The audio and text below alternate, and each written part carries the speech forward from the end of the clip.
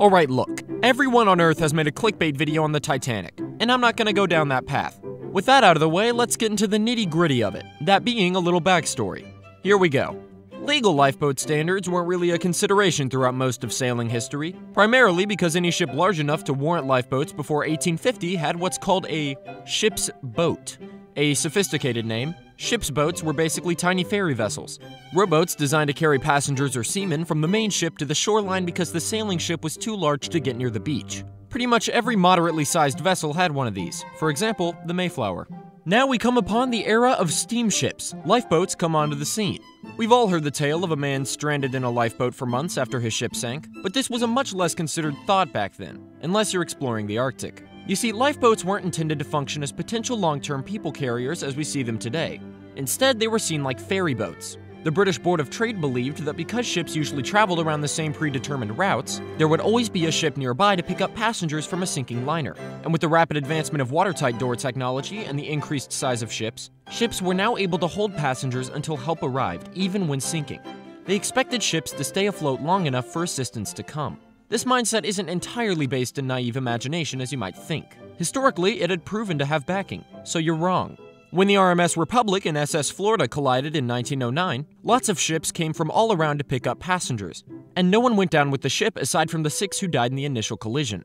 The Republic sinking was what convinced the world that major disasters at sea may be a thing of the past, outside of wartime, of course. Even when the Titanic sent out her first distress signal, there was another liner as close as 5 miles away, close enough to see her lights and distress rockets. That ship was, most likely, the SS Californian, and would go down in history as what might have been.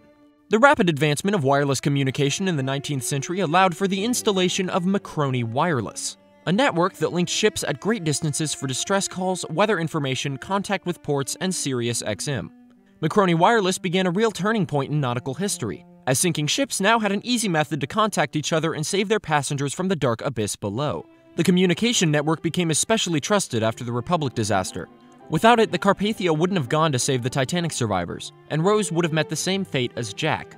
Among the community I refer to as the boat people, it's common knowledge that the lifeboat standards set by the British government were insufficient in 1912. The required number of lifeboats was based on tonnage, not passenger capacity, and thus White Star was within their legal limits to have 20 lifeboats.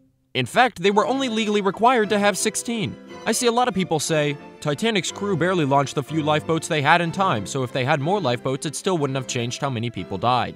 This isn't a terrible point, but remember, back then they thought lifeboats would primarily carry passengers from the sinking ship to a rescue ship, not carry passengers for long periods. This meant that had another ship been close enough, in theory, 20 lifeboats would be sufficient in going back and forth to rescue most of, if not all, passengers from the sinking ship. They also could have used lifeboats from the rescue ship in this capacity, as seen by the SS Ile-de-France in the Andrea Doria disaster. Yeah, the video's coming.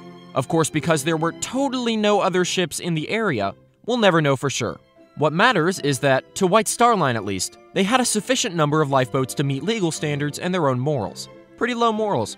The concept of lifeboats for all passengers and for long-term survival came after the Titanic, quite possibly as a direct result of it. Now, the reason I put slightly logical in the title of this video, because back then the concept that lifeboats would serve as ferry boats was so widespread and accepted that it wasn't actually taken into reconsideration until the Titanic disaster. Now I'll briefly mention one of the stupider reasons companies had less lifeboats available, and that was for vanity's sake. They believed too many lifeboats would clutter up the deck and make passengers feel cramped. This was most likely never a primary motivation, but it still goes to show that the concept of appearance is everything isn't new. Anywho, I'd like to thank Tom Lynskey of the YouTube channel Part-Time Explorer for his help in reviewing and editing the script for this video, and also for his incredible knowledge of the subject that probably saved me from thousands of comments of you internet people correcting me. Link to his channel in the description. So what did we learn? Well, for once, we actually learned something. The Titanic didn't have enough lifeboats for many reasons. I'm not going to recap it because you just watched the video. If you don't get it, go back and take notes. Alright.